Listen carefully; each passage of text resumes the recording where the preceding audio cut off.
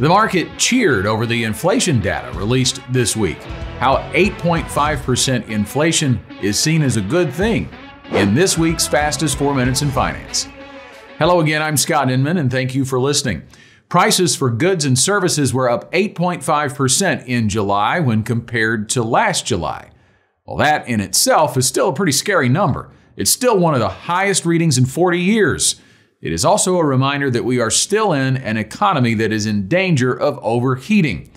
But the markets were up big right after the inflation data was released on Wednesday.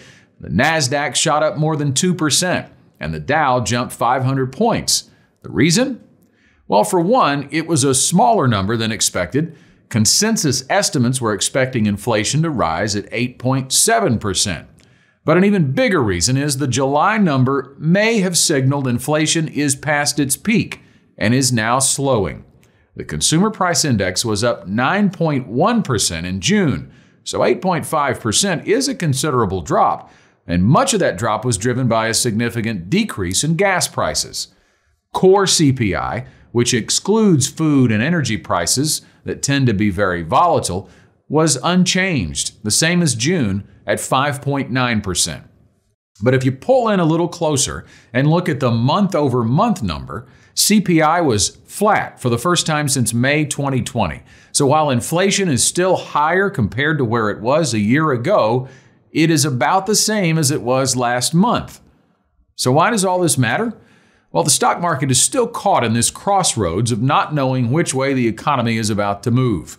It's running hot right now with inflation. Corporations as a whole are still making money, but that cannot last if inflation hangs around.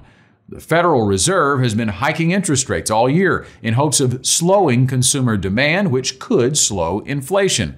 But if that happens too quickly, that plan would backfire and the economy could come to a screeching halt.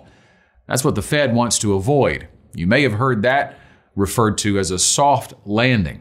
It's way too early to know by the July inflation numbers if that's working. As one economist points out, 1 month does not make a trend, but inflation does seem to be slowing right now, and we will take it.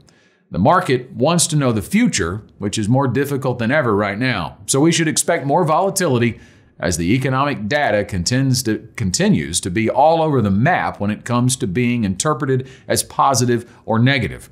What matters is staying invested in the equity markets for the long term and having a plan that prepares you for retirement with a diversified investment strategy that expects things to be rocky occasionally in the short term.